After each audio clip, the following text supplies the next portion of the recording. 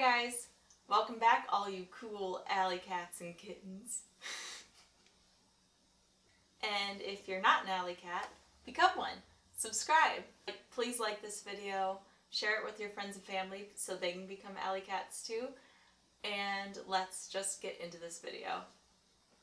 So today's video is a part of a new series and I'm just so excited about it, and it's a part of a second collab. Like, what? I just had my first collab and now I'm going right into a second one. This is so exciting. I'm working with like more amazing artists. I'm gonna end up listing everyone on the screen here so you can go and follow them. But I'm so excited to be doing this collab. It is a Disney character collab and I chose to be Maleficent. I've wanted to recreate Maleficent for years. Instead of rambling on, I really think we should just get started. So the first thing I'm going to do is one eye off camera. You guys know the drill. I need to figure out what the hell I'm doing, and then I'm going to be back. Okay, I'm back. I'm going to put up the actual scene somewhere in here. This is what my heart wanted. Also, I do have contacts in. They're blue though. She has beautiful, like, awesome green eyes in the movie, and I know those are iconic. I don't have any green contact lenses. I have like these snake ones, but she's not a snake. In the photos, I'm gonna end up editing them to be green because iconic, they have to be green. First, I primed my eyes, and I primed them with what I always use, the Too Faced Shadow Insurance Primer. So I'm using the iconic London Day to Slay palette. And we're going to be starting out with the shade In the Nude. And really with this color, I'm just like laying it all over my lid. This is just going to make the other shades easier to blend out. So I'm just taking this everywhere. You don't have to be very careful with this shade. And then we'll be going into the shade Taupe de Taupe. I'm going in with a Morphe crease brush. And I'm taking this into the crease and bringing it toward the hairline and really in this area here with really deepening up the brow bone area. A smaller brush, a Luxie 121 mini tapered, and I'm using that to go up underneath the lash line. And we're taking that all the way into the inner corner.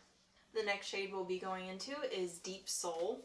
Using that same brush, we're going to be going over the outer corner, the crease, and really deepening up the inner brow bone right next to the nose.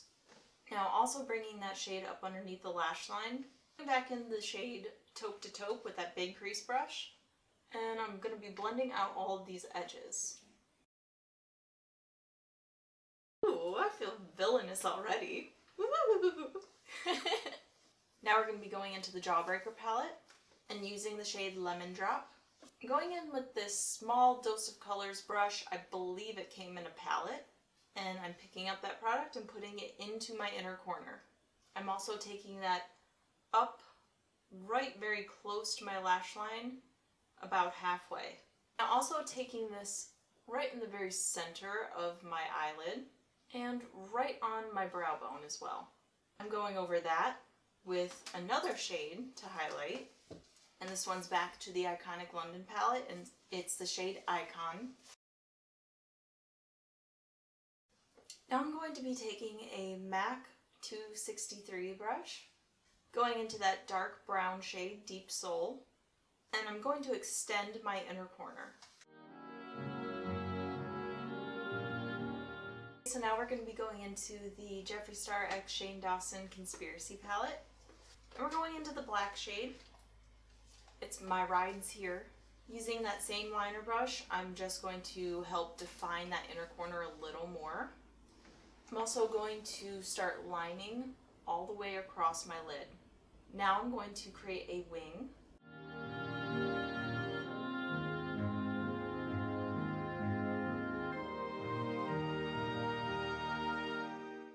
I'm going to be taking that same black shade and I'm going to really contour the eye bags. Angelina Jolie has natural fullness up underneath her lash line, and I'm trying to recreate that. I'm going in with a brand new product. I just opened this. I'm really excited about it. This is a Glimmer Gel from Kristen Lee Cosmetics. Now, I want to feature her in a whole video on her own, this brand. It's an amazing small indie brand, and you guys should definitely check them out. I'm using the shade Anticipation. I'm applying this with a Morphe E37 brush, taking very little product, and I'm going to be going over the inner corner, avoiding that little line, the extended corner that we created, going up underneath the lash line, and in the center of my lid. It dries down on its own, and it's such a beautiful shade. I'm going in with that dark brown again, and I'm just going to blend out those edges. And now, to create all these lines over here, I'm using that Dose of Colors brush, but instead of the small end that we used before, I'm using the other end. Going right into Deep Soul, that brown. I'm going to start creating little smoky lines. So the way I did this, I kind of mapped it from my crease here and then brought it forward, which I don't want both sides to be identical, so I'm not going to try and fully recreate it, but you'll see the technique.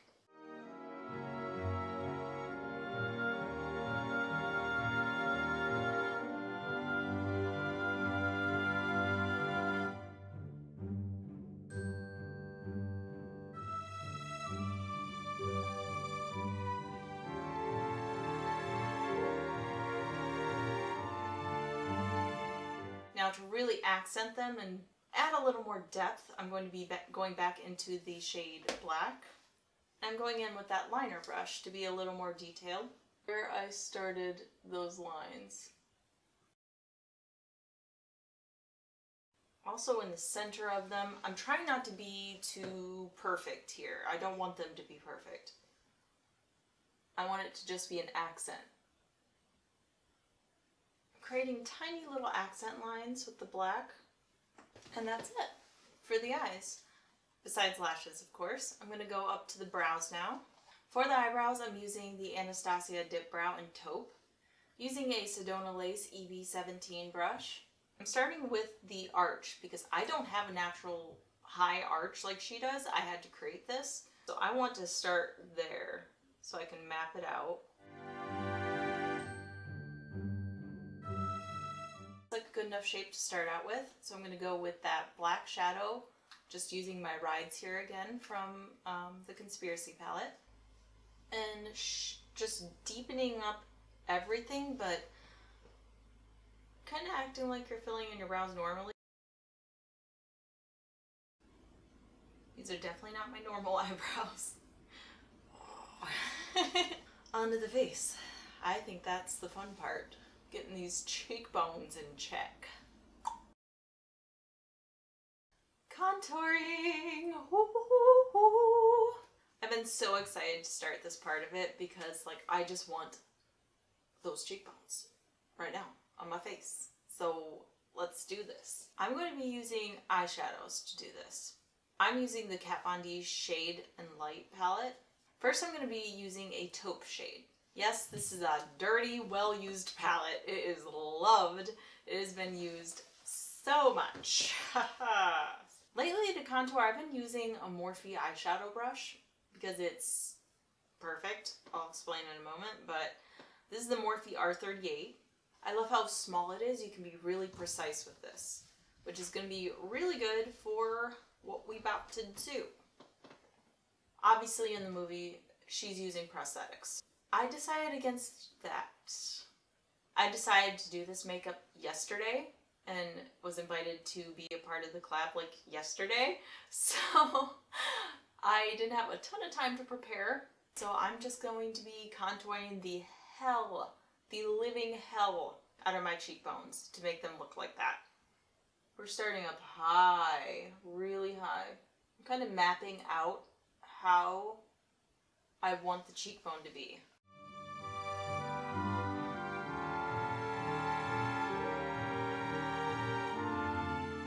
Getting that shadow, we're going to just keep deepening it up. I'm going to take a smaller brush. So we're going to be using that Dose of Colors brush that we used earlier. And we're going to be going back into the Kat Von D palette and using this shade So using that shade to really deepen up the area that we just defined. This is going to look insane. Just trust the process because it's gonna look crazy. Going back in with taupe. And we're gonna start blending. We're keeping that top line rigid and harsh, but then blending everything that's coming up underneath. Taking the edge of the brush and no other product is on it, and I'm just softly going over top of the line to blend out the top of it just slightly. I'm going to go in with a light powder and I'm going to start highlighting over top and my jawline. For me, because I'm super freaking pale, I'm just going to use the shade Virgin from the Jawbreaker palette. I'm using this Morphe E21 brush. I'm just going to highlight my jawbone, going over top of the cheekbone as well. You can see that's going to start blending this in. So I'm going to go ahead and do this on the other side, and I'm going to be right back. Oh, I'm feeling like a skinny legend. It looks so terrifying. I just did the same to the other side. I softened the edges here because that was a bit strong.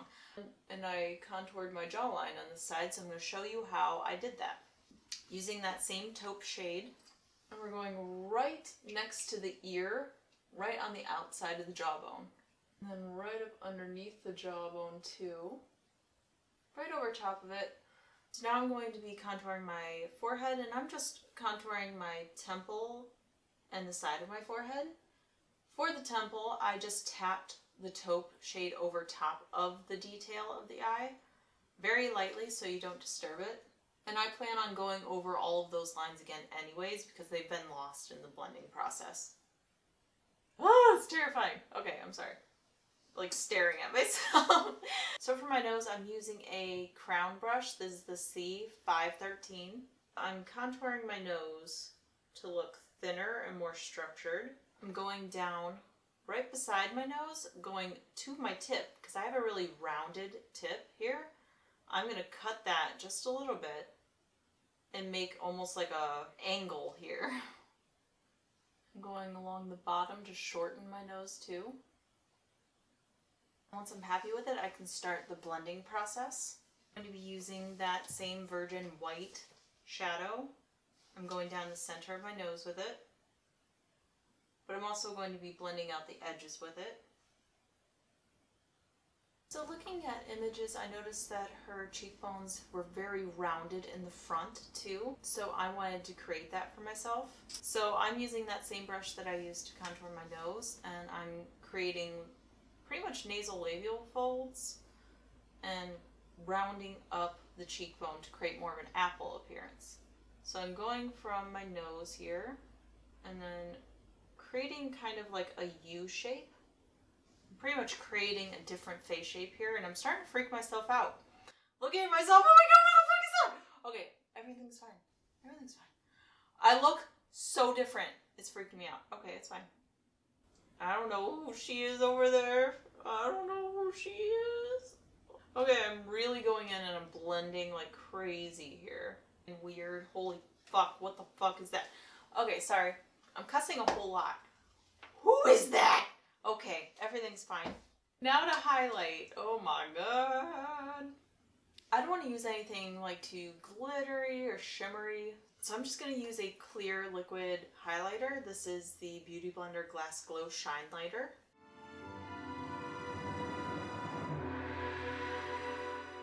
Ooh, I'm learning the hard way that this product does not like going over top of powder. I look like a scary man. I don't know. Oh, bitch. I keep saying, oh, it's gonna come together. I know it's scary, but this looks terrifying. I don't know. I really hope it comes together. We're gonna be here together through this process. I'm so scared of myself right now. I can't stop staring at myself.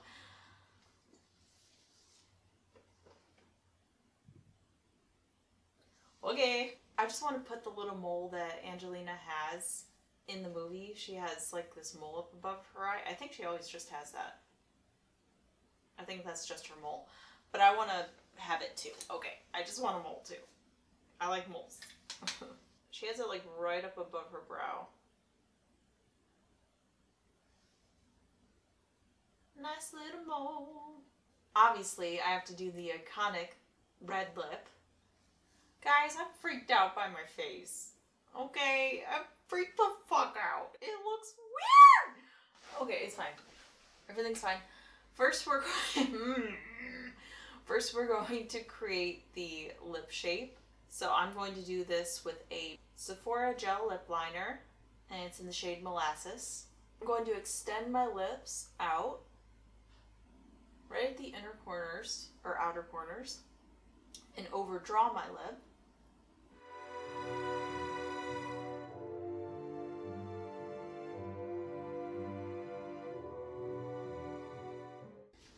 Yes, it looks like I have a mustache. Trust the process. And I'm gonna be going... Wow, I look like Gomez. Then I'm going to be going in with a red liquid lipstick. This is from the brand Magnolia Makeup in the shade Matador. I look like Gomez! Okay, it's fine.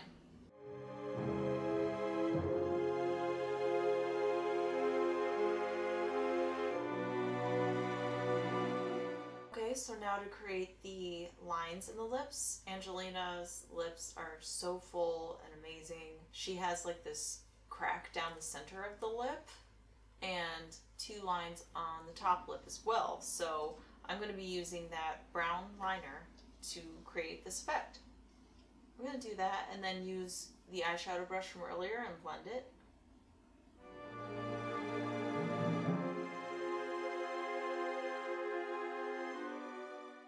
I'm going to go ahead and line my waterline and tightline with this as well. I'm using the Mosquito Gel eyeliner in black. So now I'm going to be popping on some lashes and I'll be right back. Woo! Are you guys ready? Let's do this.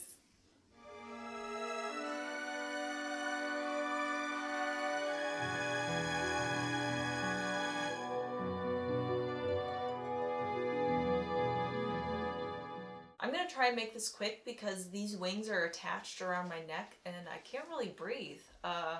Like I said, I agreed to do this collab yesterday. Everything was really thrown together really fast. I already had black wings in my closet, of course, who doesn't? Everyone has black wings. I had a black wig and I did not have horns. Did not. Nope. I made these horns out of Christmas tree branches that I wrapped around a headband, and then I put the headband on top of the wig, and then I wrapped hair around the tree branches until it was spiraled and looked like horns. I feel like a badass. I feel like I could cast spells. This is the second video in my Disney series. The first one is going to technically be out already, and it's the White Rabbit from Alice in Wonderland. And what's going to be next? I don't know. You guys tell me. What do you want to see next? What Disney character do you want me to recreate? Thank you guys so much for watching. And subscribe. If you're not an Allycat, become one. Allycat. Please subscribe, like this video, hit that notification bell so you know when I post. I post every Friday. Share it with your friends and family so they can become Allycats too. I love you guys. Bye!